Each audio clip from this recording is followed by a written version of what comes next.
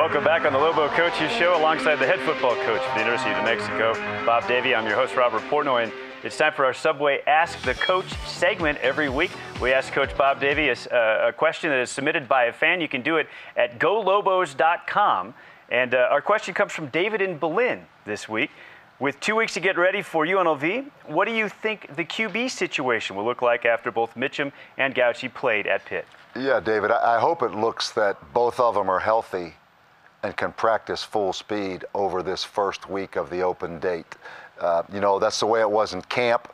We had a lot of great practice opportunities, but neither one of them had a chance to play in the game. Now we're sitting here where Cole played obviously against UTSA, Clayton played against UTEP. They both played a little bit yesterday. Now we have a chance to really get better because they both have game experience under their wing this season. So the first thing, we need to have both those players healthy. Cole had some back spasms yesterday. I think he's going to be okay. Clayton Mitchum got a little bit overwhelmed by the situation playing in that atmosphere, I think. But this is a big, big 2-week stretch for us. The open day comes at a great time. We get UNLV, we get New Mexico State coming into our stadium. This is a huge week for Lobo football, not just the quarterbacks. Thanks a lot to David from Berlin for our question. It's time to get right into our Subway player of the game. And we have selected Crusoe Gongbay, and here's one of his big highlights. This one set up one of Cole Gauci's scores. Crusoe busts one for 42 yards. Really proud of Crusoe Gongbay. His story's been well documented. He left when I first came into the program, decided to transfer. Then he decided in August to come back.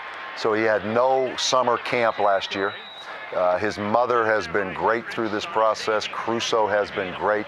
Last year we brought him back. He started at the bottom of the depth chart.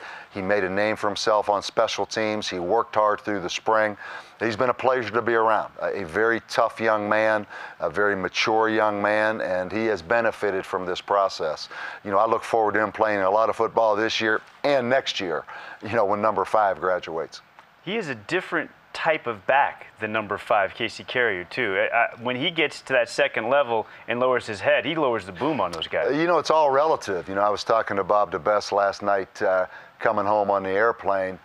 He's a big back for us. Now, compared to the Pitt backs, he may not be a big back, but he is our big back at about 205 pounds. And I think he fits right into the Mountain West Football Conference. He does. He's a strong, powerful guy. He is a great changeup. I love the way you guys have mixed in that full stable of backs over the past 2 weeks. You have Darrell Presley, you have DeMarcus Rogers, and we even saw a little bit of the freshman, Terrion Gibson. Yeah, Terrion Gibson has a chance to be really a good player. He played yesterday as a true freshman. And speaking of the young guys, we saw Ridge Jones getting some action, more action in this week's game than we'd seen in either previous year. Yeah, Ridge Jones, Damian Gamblin. Actually, the reverse that Jarrett Magnet ran was supposed to go to Damian Gamblin.